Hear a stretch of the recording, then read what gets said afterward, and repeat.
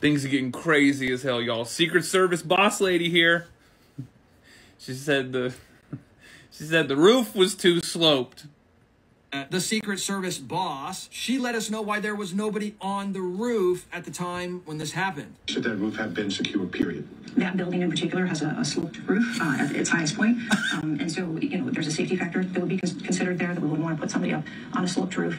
Didn't the other guys, didn't the team that actually, neutralize him, weren't they on a more sloped roof?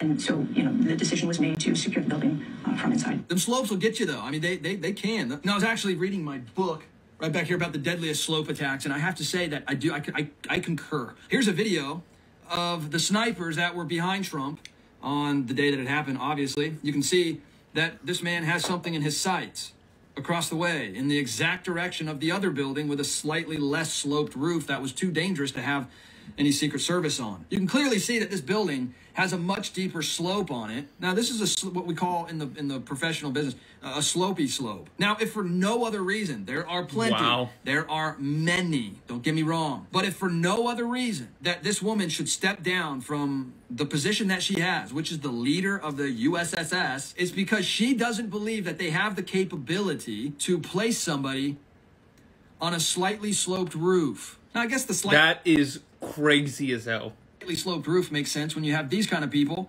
that are your DEI hires for the Secret Service that can't even holster a gun. They might have some trouble walking on something that looks like this. A former Secret Service agent was questioning why Trump was even allowed on the stage. He said, why the rush? Why push him on stage? Why not delay? It would have taken nothing to take a tactical pause, assess the situation, locate him, and potentially prevent what we haven't seen in 43 years. Whoa. Thomas Crooks was perceived by the Secret Service as a person of interest after law enforcement saw him acting suspiciously hours before everything. This took place for hours leading up to Trump going up on stage. Unreal.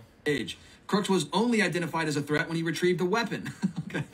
It wasn't the fact that he had a rangefinder and was scoping the distance. So the Secret Service were standing around like, hey, do you remember that guy that I showed you earlier? The one that... You think he was trying to figure out if he needed a pitching wedge or a 9-iron?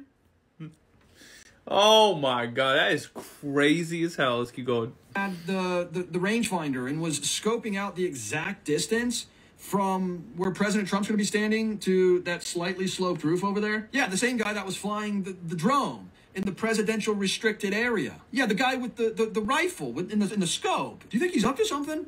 Nah. Although the police officers aren't completely off the hook here because they confronted Crooks on the roof and he pointed his weapon at one of them who then dropped off the roof. But Secret Service... That dude said, oh, hell no.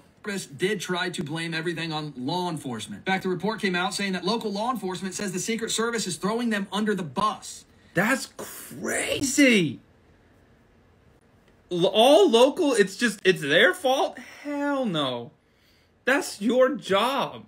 That's literally your job is to make sure that even if local law enforcement has some kind of catastrophic thing happen, you're there to make sure it doesn't turn anything crazy.